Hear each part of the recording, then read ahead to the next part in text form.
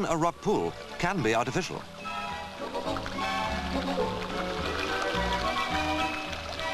All right, so it's artificial, a miniature reproduction of nature's talents.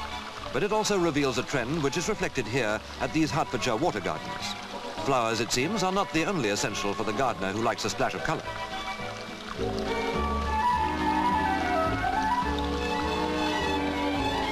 Fibreglass. That's the secret behind the growth of this gardening revolution. A spray gun which fires fibre splinters does the waterproofing job.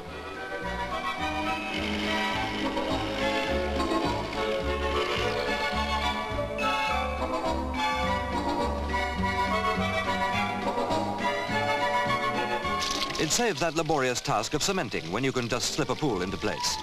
Your own imagination can complete the picture, or if you like, a pebble pattern pond can do it for you.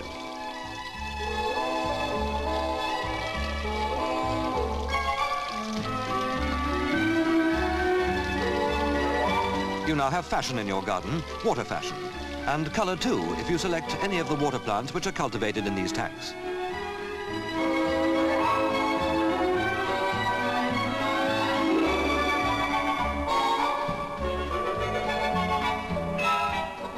Plants with exotic names like Nymphia water-lilies bring an oriental flavour to your pool. They thrive in these tanks until they're strong enough to withstand any treatment from our temperamental climate.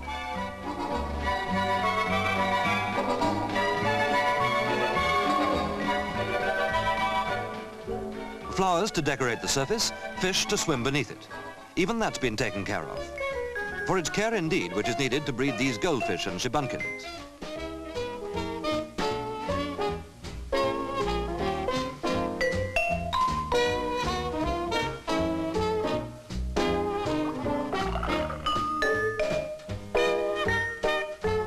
They come in all sizes, these ornamental fish, so all the vital statistics must be worked out before dispatch. It's here, in classified tanks, where any undersized specimen will really get that sinking feeling.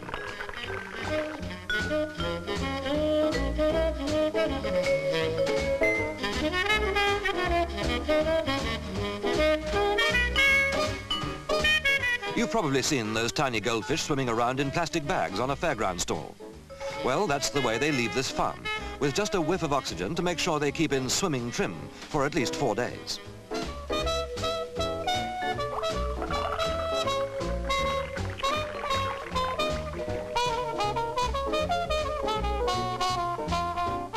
Take a deep breath, because here's what we mean by airmail.